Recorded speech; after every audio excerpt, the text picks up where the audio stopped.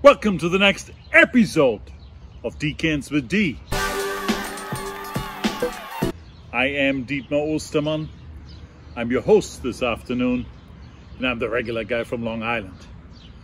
Barolo, the king of Italian wines. That's the agenda today. We had several videos in the last few months on Italian wines, particularly on Brunello di Montalcino, one of my favorite Italian wines. But we only had one video 2 years ago on the king of Italian wines, the Barolo from the Piedmont region. The Piedmont region is up there in the north and western part of Italy.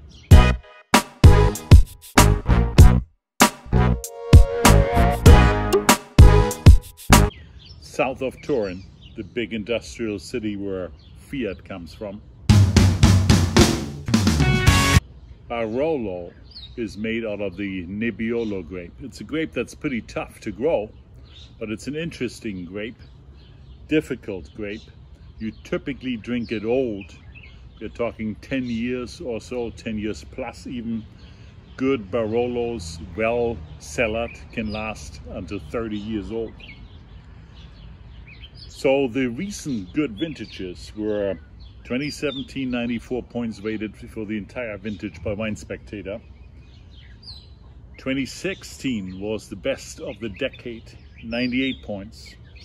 2015, 95 points. 2014, not quite as good. 2013, 96 points. 2012, 94 points. And 2010, 97.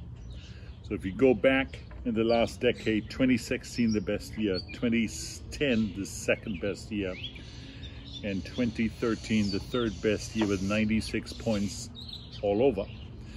And we want to drink here and try the 2013s because the 16s or 17s or 15s, they're really not ready yet.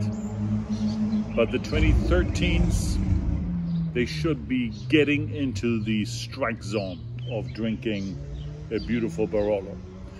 The fruit profile that you would expect is more red fruit than black fruit, more strawberry, maybe a little bit of plum, maybe some raspberry in there, certainly a little bit of cherry. And then there is, because of the aging process and because of the winemaking techniques, a lot of secondary and tertiary flavors like leather, tar, even sometimes minerals, tobacco, or even a little bit of licorice. So let's look out for those particular taste profiles.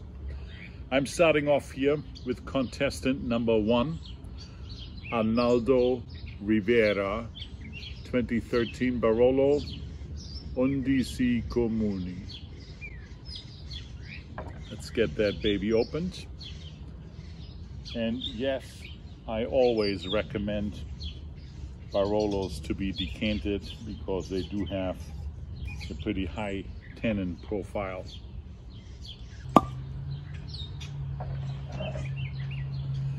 Ladies and gentlemen, and I have with me here in this show, as in every show, my longtime friend and partner, the Corcal.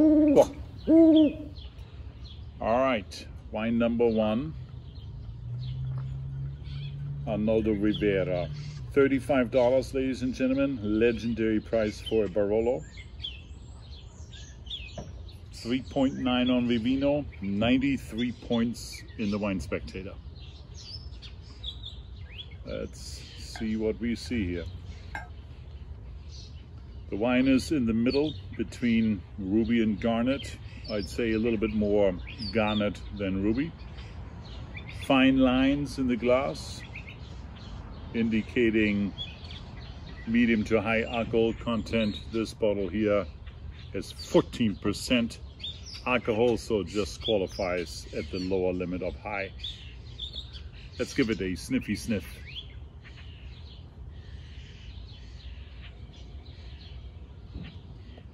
Dust, Piedmont dust in the nose, a little bit of cherry, a little bit of strawberry coming out. I feel the tar in the aroma. I think I have a hint of leather. Let's give it a whirl.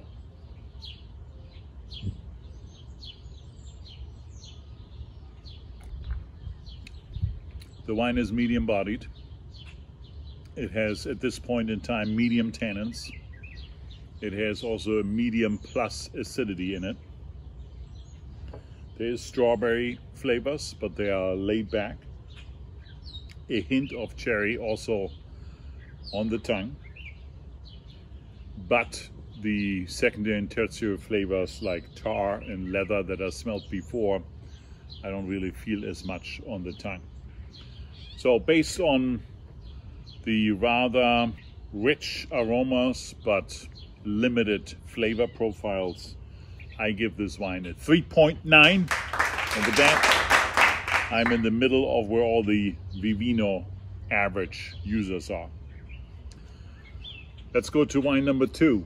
This Barolo is the Gigi Rosso, and Gigi Rosso Arione Riserva Dell Ulivo 2013. Gigi Rosso is highly acclaimed by Wine Spectator, got a 95 point, whereas the average Vivino user is giving it 4.0. This bottle is almost double, actually more than double, than the Arnaldo Rivera. It's $76 on average. Cork pops right out. And the cork owl had the appetizer. Now it is time for the main course. Cork owl. This one will also be decanted.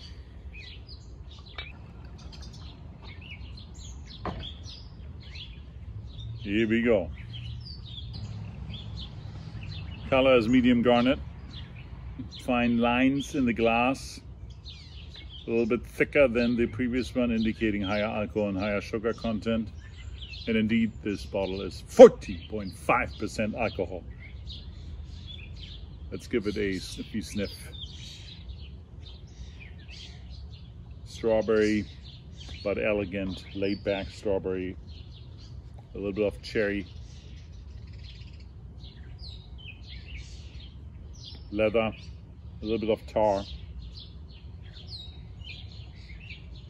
A hint of tobacco.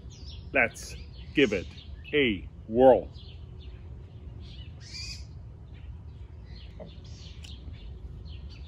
Clearly tar and tobacco as secondary, tertiary flavors in the wine. Cherry, strawberry are the main food components. The tobacco is just well integrated. There's a little bit of a minerality flavor in the wine. I like this wine a lot. I give this wine a 4.5. That brings us to wine number 3. Wine number 3 is the Ascheri 2013 Barolo.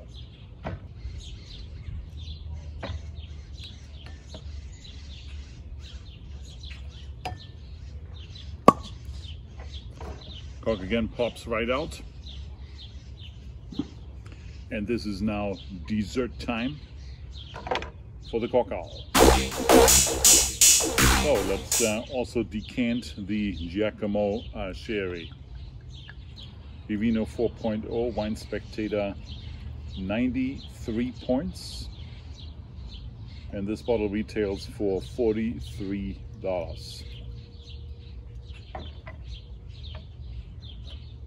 Okay, let's pour a little bit in our glass. Significantly more garnet than the other two Barolos. The other two were darker and more garnet to ruby. This is really light and garnet. It's a medium garnet color. Let's give it a sniffy sniff.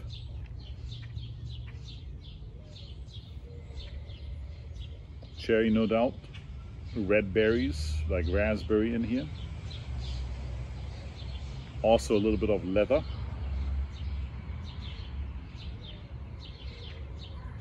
Some rose petal. dried flowers. It's a beautiful plethora of different aromas. Let's give it a whirl.